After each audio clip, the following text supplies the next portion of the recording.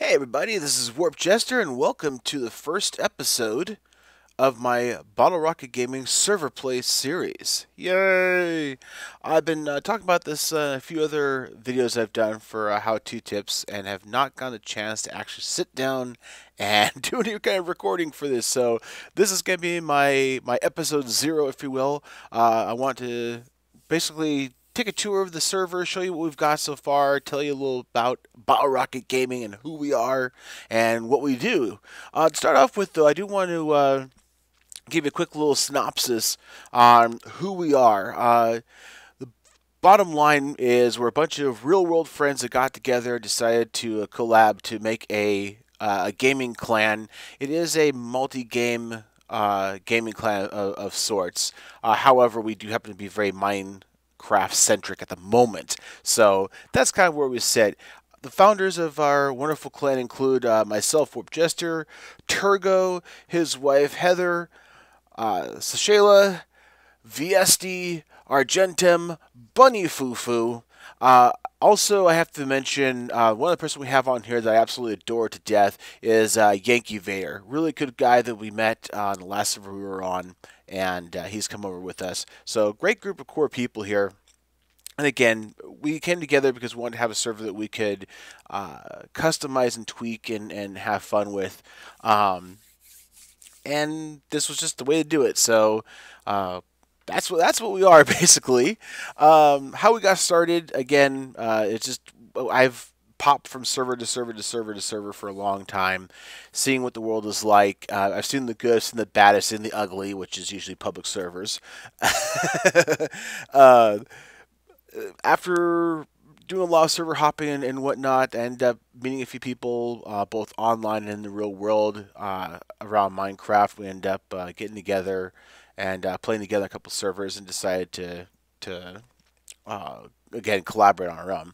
Let me give some highlights about our wonderful server that we love so much.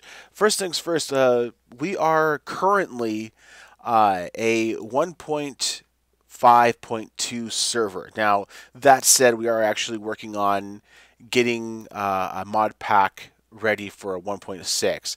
But as it is right now, because of the way mods are always in flux, it was a lot easier to work with 1.5. We started out, about 6 months ago, building our mod pack. And just to give you a quick little highlight here, we have all the usual core mods you expect to have. And that includes Industrial Craft 2, Greg Tech, Buildcraft, Forestry, Railcraft, Thermal Expansion, the usual lot. We also have a couple unique mod replacements. As much as I love Red Power, we can't wait around, obviously, for it to ever show up again. So we've decided to add in both Project Red as well as Redstone in Motion to kind of take the place of RP2. So that's a lot of what we've done. Now, beyond the usual core basic mods, we have all the usual supporting mods, the additional attachments for forestry and so on. But we also have a couple of fun, unique mods. Some of the ones we really enjoy are the Infernal mods, More Mobs mod, and Mutant Creatures mods. Those together or individually are fun mods, but you put them together, you get a lot of really unique and really interesting environments. Additionally, we also have the Chiseled mod. Beautiful mod, is completely cosmetic, but it is so worth it. So I'm very happy to have that. And of course, on top of that, we've got Open Blocks and Extra Utilities. These are two mods that are just absolutely fun. A lot of really cool little basic functionality and stuff to have, so we enjoy it. One other mod we do like to have too, is, I have to mention, is Archimedes ship. It's a little bit sketchy at times, a little bit weird, but that said, for what it is a fun mod to play with, and having ships we can sail both in the sea and in the sky is pretty epic. Um, a couple of unique values about our mod pack. We have upwards of about 100 mods or so, and this includes over 200 biomes spanned across 3 different biome mods. It's Highlands, Biomes of Plenty, and Extra Biomes. We actually have all three of them here working together, so we get a lot of diversity. So that's a lot of fun. Probably the creme de la creme, though, and this is a hot button topic for some people. We've actually made the pledge to remove and or just not use anything related to teleporting. This includes portal guns, ender chests, ender tanks, tesseracts, you name it. We've actually gotten rid of a lot of them, but for the few that we can't get rid of, like the mirrors from Thaumcraft, we've made the pledge not to use them. So we are a non-teleportation based system or a server. The reason for it, quite simply, is as much as I appreciate the ease and convenience of teleportation, it's become a little bit too easy and a little bit too convenient. Logistics is a fun thing for us to deal with, and part of our mod, which I'll get into a little bit later here, is all about logistics, and it just teleportation makes it a little bit too easy to deal with. So that's basically that. Beyond the mod pack itself, by the way, we call it our M80 mod pack. This is a private mod pack. It is not for public release. So please don't ask. It is just for us to use. It's just easier that way. So, all right. So enough of me babbling here. I'm currently at the spawn point, and we're actually going to take a tour of what we have currently. Our server is still very young, only a few months old. Technically, it's on release for the past month. That said, we do have a lot of stuff already built and moving forward. So I'm going to go ahead and skip over to the main town and start the tour. So I'll be back with you in just a moment. All right, guys, so here we are. This is the first stop on our tour today. We started out with a main town. We just basically took over a village and started expanding on it. Due to a lot of the development in our mod pack and so whatnot, we actually ended up taking over a couple of villages and merging them together. Long story, ask me about it in the forums, I'll explain it there. But this is our main little town. Most of the stuff here, honestly, is pretty temporary. We have some temporary homes over here. I'm in white, Bunny Fufu's in blue. We've got Turgo and his wife in the jungle or palm tree looking house there, as well as the girls in back, and then finally again I was talking about. This town is basically our starting village. We've got the basic amenities in terms of a workshop over here, and we even have a church that has all of our Thaumcraft and portals inside of. So very basic, very straightforward. Nothing here again is very permanent. We're getting our feet under us, and we need to have a place we could work out of. So that's what this kind of become. I'm gonna go ahead and poke my head into the workshop real quick. It is pretty intense in here, so my computer does not like it too much, so I'll try not to lag out too badly. Basically, we've got it set up very centric around the Tinker's Construct smeltery. We've got some MJ powered items on one side, IC power on the other side, and some stuff in the back there, including the laser bench. AE system is our predominant system for managing our inventory currently. Who knows what the future will hold, but that's basically it. Beyond that, for our main town here, I'm going to touch on a few places here. First things first is going to be our starting area. Now, this starting area was designed quite literally as a place for new people to come on who don't have a home yet. If they don't really want to do the usual brave the night, punch a tree, all that good stuff without any kind of protection, they can actually go ahead and check in here at the Skeezy Motel. It's basically just a simple setup of extra rooms with some basic amenities for them, including, of course, a bed, a chest to store stuff in, even have a bathroom back there. I've got to show this off because it's so wonderfully tacky. It's horrendous. Turgo's wife did a really good job on setting this up here, so it's horrific. Each room is a little bit different on the inside here. You have different carpeting, different wallpaper. If you'd like to see more of them, hey, ask us. So this is Skeezy Motel.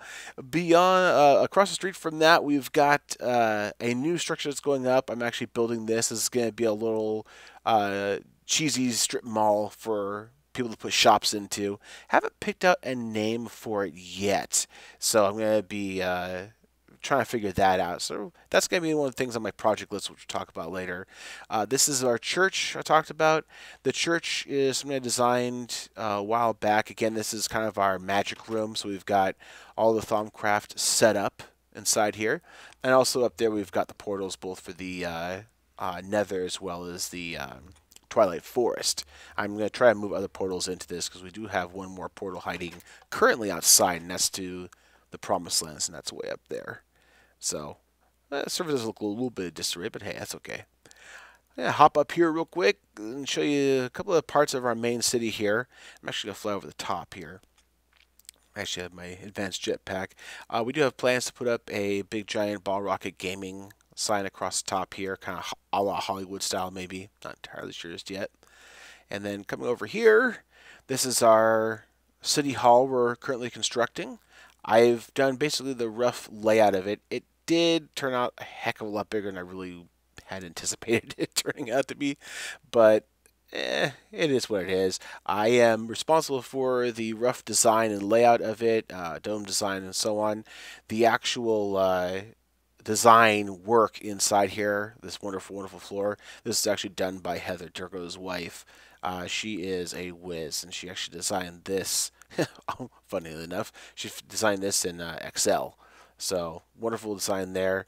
We also have some office space and our main meeting room here. Look at that carpet. Oh, that is just that's part of the chiseled mod. It is a connective texture carpet, and it is stellar. So this is all Heather's doing. Got a little construction site here, so of course you have to have your construction site amenities like your construction trailer and other things. And moving on here, that's City Hall. That is another project I'll be talking about more. Here is our power plant. Now, our power plant is obviously very much just in the basics. Rough cobblestone layout. I haven't had a chance to go any further than that. We just need something up and running so we can actually function. We've got currently two liquid-based boilers running, high-pressure boilers running steam out to the turbines out here. I'll show you in a second. We do technically have two solid fuel boilers. However, with the removal of teleportation items like the ender chest, these have shut down, so we have to run a pipe all the way from town out to it to resupply them. So those two liquid boilers are what we're running on right now, and they actually feed as much as they can these turbines right here. Now we've decided to go with a slightly different mentality when it comes to power supply. We do provide public power for the city. So if you live in a city, you can tap into our grid, if you will. But we're not doing this big, giant, massive, like basically battery array that these things would feed into. We've got just a simple MFSU on top of these things just to make it easy to connect to. Beyond that, though, there is no battery reserve. These things are pretty much a tap-on-demand environment. So as the need goes up, more turbines will spool up. There's our liquid tank for the liquid fuel boilers. So we basically are just doing on-demand power for our city, and that's just, again, it's fun to create logistics for us to kind of abide by, just to check things out, see what can be done. Set a challenge for yourself and see what you can do. This is my little air balloon right here. This is part of the Archimedes ship model I was talking about. I basically use this whenever I go on any kind of whenever I go on site to do some work, I can actually load the inside of the balloon up with chests and whatnot, and I can fly off to wherever I need to go. It's basically a mobile mobile work center. This is going to be I think it's a water treatment plant designed by Turgo. He's working on that currently. So we're going to have public utilities piping through our city, and this is where we're going to pipe our water from. Again, just fun to have. That's a hole in the ground. Exciting. Actually, that is actually from this right here. This is a little rail, I'll call it a station per se, but a service yard. And I originally had it down there. I wanted to move it up here, so I used the new, what's it called, Redstone in Motion. Basically the RP2 frame replacement. So I actually lifted this entire building up in its entirety up and then over to this location here. So this is another project I've been working on. I need to get the rails actually laid out here. This is actually tying into the bare edge of this flat area, which is going to be our rail yard. And that is going to be basically a big important part for us, because without the ability to teleport items halfway across the world, we have to find other ways to do it. And those ways are going to be the wonders of railcraft. Ah! Yeah, we're actually be using railcraft to import items from town to town. We decided what we wanted to do, you can see from the little tags there, we actually want to have each town we have a very specific focus. So the idea is we're going to have one town that's focused on wood. So forestry town there is going to be the one that's going to have all the tree farms, or however we want to set it up, to supply the wood to create the basic wood products. So if you need sticks, if you need planks, etc., this town's going to be the one to have it, and then we're going to create the logistics to transfer items in between each town. So if one town needs wood, they can make a call to forestry and they can exchange items. Still working on the logistics of it. It is a challenge. It is a fun challenge, but it is definitely in the works, and it's going to be a while here before we have that refined. So a lot of it's going to be manual transfer for the moment here in terms of loading the train up and sending the train on its way. So that's going to be fun. Speaking of Forest Town, I'm going to go ahead and skip over there, and I want to show you a quick tour of that place. Very small town, just started up, not really much there. So let's go there real quick and show off what we got. Be back in a minute. Hey everybody, and we're back. This is the forestry town. Again, it's just started up, so there's not a whole lot here, but I did want to show off this bridge I did for Yankee. Yankee Vader is actually the guy who opted to take on the task of building out the forestry town, so I try to help him out however I possibly can. But this is a bridge I have. This comes straight in from the rail yard we just saw. This is about 500-ish blocks away, give or take, and it comes into this bridge onto this little island here, and I'm assuming or guessing that Yankee is going to maybe put a rail station or storage facility or something on top there. I have no idea for certain, but this is the bridge I did. I actually modeled the footing here off of the footing for a couple pictures of the Golden Gate Bridge. They've got the little border around it with gravel to protect it from ships. I really liked it. I'm very proud of it. It was a fun build. A little bit of a challenge too, because those are actually scaffolding, and scaffolding doesn't like to work real well, so you have to learn how to get creative with it. This is the last little bit of the forestry town. Again, we're just getting started up here. Yankee's done a little bit of bay fill to get a flat area, and he's testing out different types of farming systems. He looks like he's working with the Mine Factory Reloaded mod for the forestry aspect. As you can see, trees will pop up, these guys will cut them down, and everything's piped in and out. So that looks like he's probably going to end up going with that. But of course, we do have Steve's carts enabled in our server, as well as, of course, forestry. So whoever wants to do what, however they want to do it, that's fine. So that is basically it. We do have plans to build out the server much more and create more cities. Again, we want to create hyper-focused cities and create the logistics for them. It makes for a really interesting and fun challenge. We are a very collaborative group. We like to work together on projects, help each other out, just do fun stuff in that nature. So that's pretty much it for now. I appreciate you hanging in there with me and checking out the new place. I am going to start up my server play series as able. I do have a family with 3 kids, so sometimes finding time to record can be a little bit difficult. But nonetheless, I am going to make a solid effort to try to get out at least something every week if I can, so that I can actually have a little bit of content for you guys to look at. I